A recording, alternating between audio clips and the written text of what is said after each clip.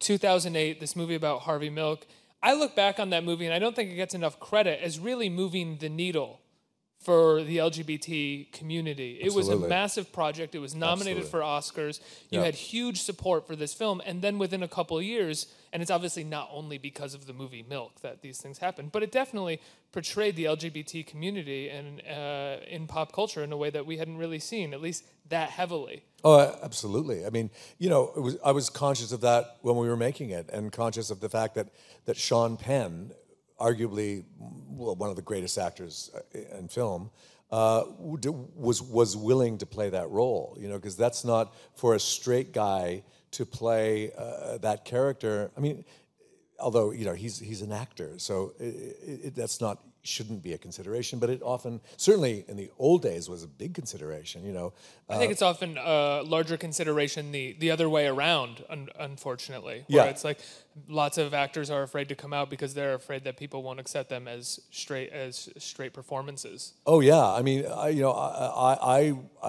inadvertently came out years ago and didn't realize that I'd never been in, you know. So and then suddenly I was out, and everybody said, and there was like a big kerfuffle, and I said, "What's the deal?"